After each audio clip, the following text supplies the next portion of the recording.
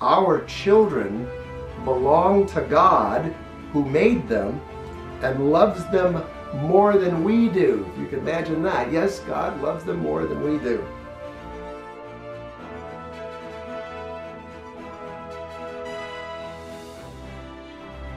Welcome to Life as God Intended. I'm Don Brzezinski, and today we're continuing in our series on the subject of parenting as God intended.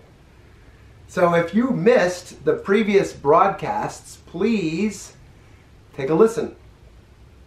In today's broadcast, we are going to be continuing by considering some misconceptions regarding parenting.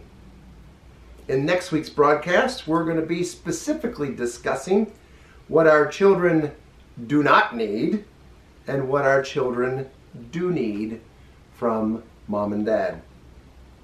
Now, as I get started today, may I begin by acknowledging that I am not a parental authority. Okay, so I just get that out there right away. In fact, much of what I have learned and will share with you comes from many years of parenting, of both failures as well as some successes. And I put that whole success thing in quotation marks. So therefore, the observations, and that's really what I'm sharing with you, some observations. The observations which I am sharing are not to be understood as the last word on parenting. I would caution that the truths that I'm about to share are not formulas or proper teaching techniques for effective parenting. That is not what I'm trying to convey here. One thing I have learned over the years of raising 7 children and now being the grandfather of 7 grandchildren is that what is needed for parenting is not proper procedures as much as a personal empowering of the Lord Jesus Christ by the grace of God in the parent. That's what's necessary. The most important statement I will make about parenting, and for that matter, about the entirety of Christian living, is that only by the grace of God can we be parents as God has designed. So let's get started. What are some misconceptions, you might be able to share a few with me, regarding parenting as God intended? To begin with, we don't have children merely to carry on the family name. Many young couples have felt pressure to produce children, especially sons, to perpetrate the family name. Now, that may be a personal family preference, but it is not a Christian reason for having children. Neither are children possessions to be controlled, manipulated, or managed. Many first-time moms are overprotective and very possessive of their first child, kind of smothering the child. Our children do not belong to us. Our children belong to God who made them and loves them more than we do. If you can imagine that. Yes, God loves them more than we do. And God has entrusted our children to us that we might serve as representatives of His possessions during the formative years of their lives. Too often, children are treated as projects that must be accomplished according to biblical procedures. Christian parenting should not be task-oriented. where the parent follows some biblical formula or some socially accepted parental guidelines for producing socially acceptable children. You see, parenting is people-oriented, little people, where our children experience a loving relationship rather than feeling like a project that must be completed. Moms and dads must know that children are not extensions of themselves. You see, too often parents project onto their children their own expectations of dreams that they've had that are unfulfilled, or educational pursuits that they wish that they had accomplished, or vocations that they wished that they would have pursued, often trying to live out their unfulfilled desires through their children. Each child must be allowed to be himself or herself and follow his or her own interests. You see, children are not pawns or servants who exist to do their parents' work.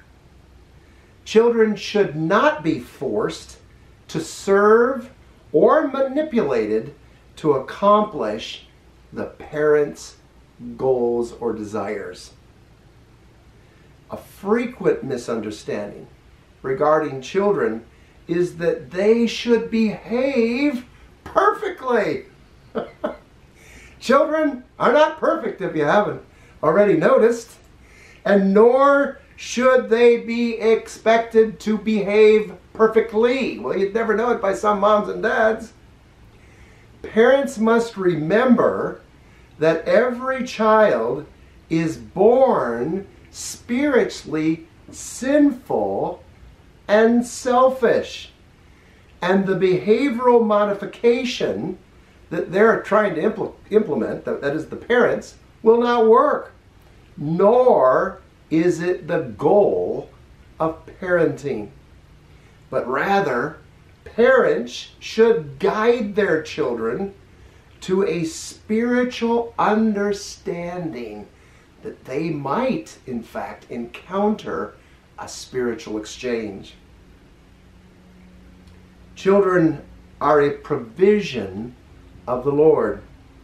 The psalmist wrote, "Behold, children are a gift of the Lord. The fruit of the womb is a reward." Psalm 127, verse 3. All you have to do is ask parents who are not able to have children how much of a gift children are. You see, the life of every child is derived from God, notwithstanding through the natural process of the sexual union. The sexual union has responsibility. The couple who enjoy the pleasure of sexual union must also be prepared to accept personal responsibility of their action in raising the offspring of their union together.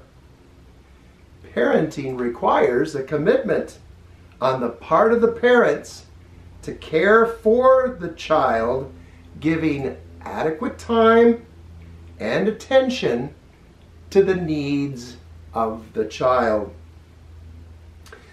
Those of us who have children quickly learn as much about themselves as they do their own children, which they might not have ever learned otherwise.